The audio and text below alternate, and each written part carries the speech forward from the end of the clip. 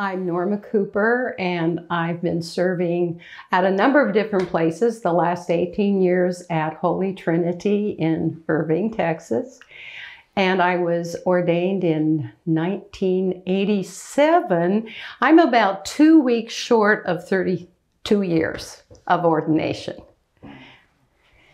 Why don't we start out then by having you share how you experienced your call to ministry?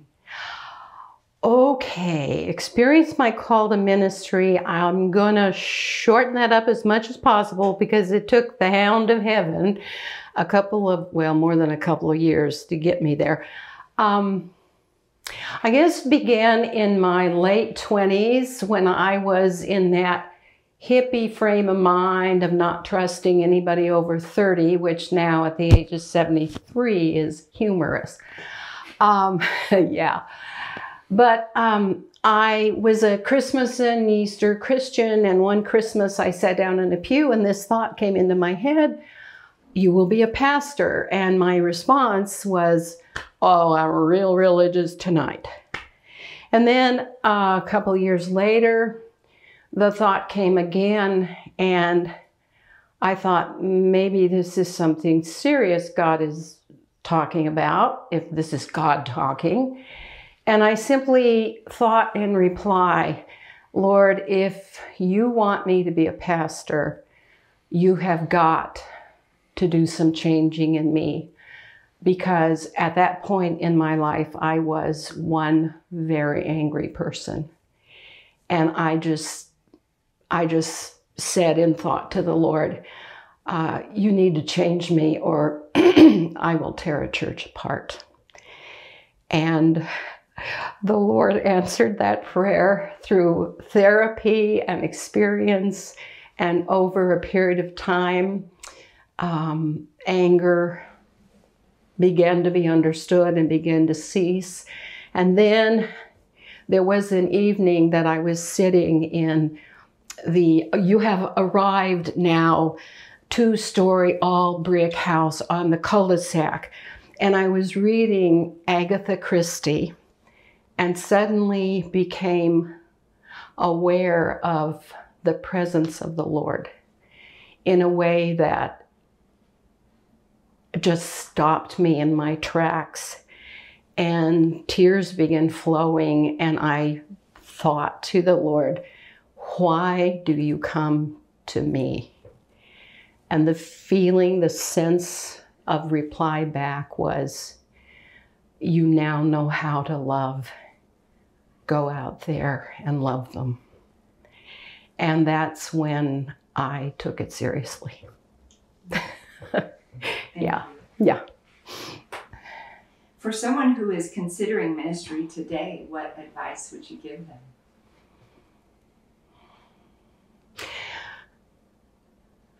When you have a sense that this is indeed what you are called to, be open to that call and know that ministry, and you're not just talking about ordained ministry, right? Mm-hmm. Ordained ministry?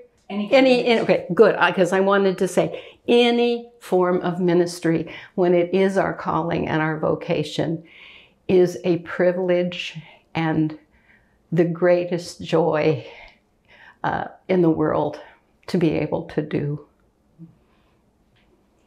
How do female images of God shape your theology or your ministry, if they do?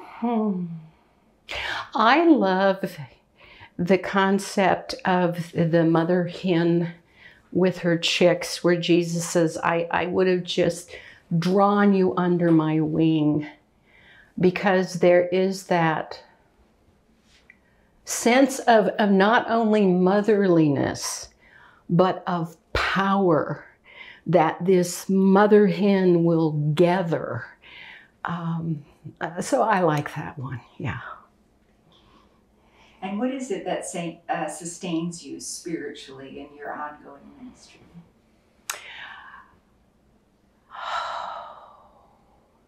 I think it's the joy of serving, the privilege of getting to do what feels like such joy. And then there have been moments, just not many that I've known of, but moments where the Lord worked through the space that I was in to really bring a change in someone's life. And when I've been privileged to discover those moments, my feeling has been, if I died in 30 seconds, my life would be worth living. Yeah. You describe such a powerful experience of God's presence in your call story. And I'm wondering were there other moments like that, or have there been other moments like that in the course of your ministry where you had this moment where God's presence was so real? In the presence of my ministry, moments where God's presence was real. There have been times in preaching when, always in preaching, because I leave the sermons just as a rough outline so that I can just do it at the moment.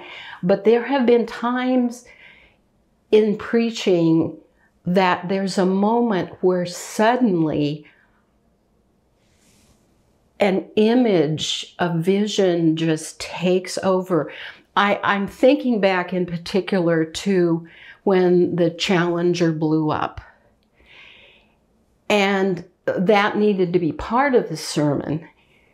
I didn't know what part, but during that moment where I was going to talk about it, I had just kind of a momentary imagery or vision, whatever you want to call it, of how in that moment the Lord gathered all those people to the Lord's self.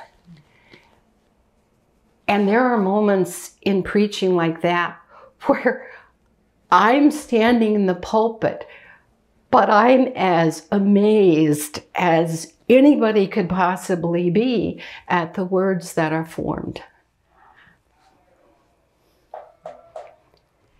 We're in a time of transition culturally as a church, and people wonder, what is the future of the church? And so I wonder, Norma, what gives you hope for the future of the church?